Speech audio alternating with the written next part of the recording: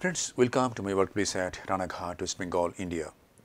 Let us observe this soft cataract surgery where I had Rhexis run out.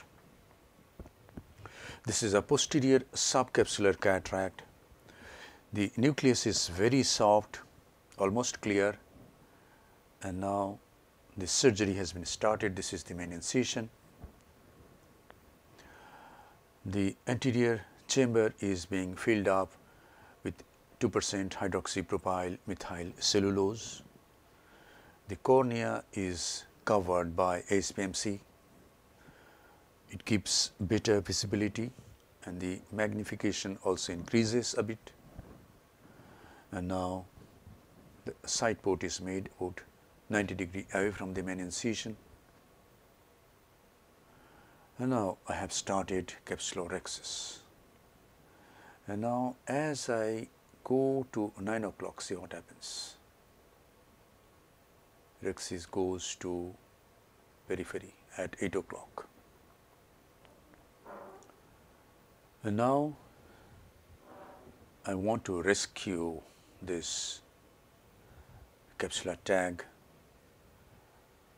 which has gone to periphery and bring it on the track. Yes, it has come. Let us observe this in slow motion. I hold it here. This is 1/3 of the real speed and give 2 or 3 jerky pulls. 1, 2, 3. 3 jerky pulls, 4, and it comes. And this pull is given in a parabolic path, not straight. No straight pull towards center. Pull parabolic way in a parabolic path, and it comes on the track. And now I inject some more visco, and I don't want another Rhexis, so I quickly complete the Rhexis. Now hydrodissection is done. Let us observe rest of this surgery. The surgery didn't take much time, but let us see how we can manage this almost clear soft nucleus. After hydrodissection, the phaco needle goes in with its bevel down and vacuum is started. The whole nuclear epinuclear mass tumbles, and with mild ultrasonic energy, maybe 20 or 30% ultrasonic energy, the epinucleus is managed. By the phaco needle itself, in most of the cases, I can remove most of the cortex easily,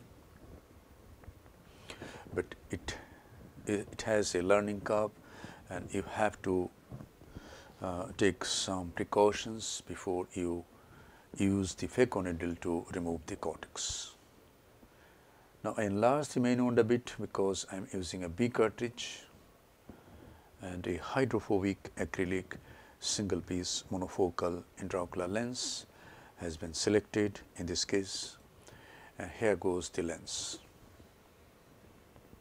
In the left hand is my Mohanta's chopper. It's not a Sinski hook, and here goes the lens, and the lens has been placed in the capsular bag.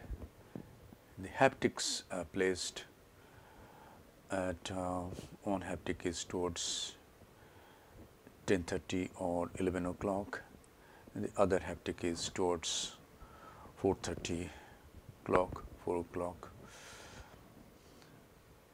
And the visco is cleaned from the capsular bag,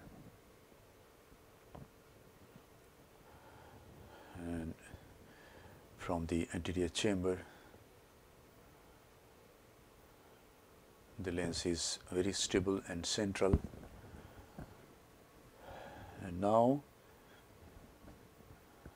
bimanual irrigation aspiration is being used for some time for removal of rest of the viscoelastic substance.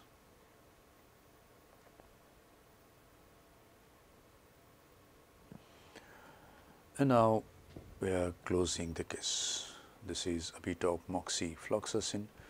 The side port is hydrated The corneal stroma at the side port is hydrated to close the side port. The main wound has been constructed in such a way that it will not require hydration. This is the final lavage. At this time, a gentle stream of fluid goes towards the corneal endothelium, and any viscose sticking to the corneal endothelium is removed. The integrity of the wounds are checked and the case is concluded. Thank you very much for your attention.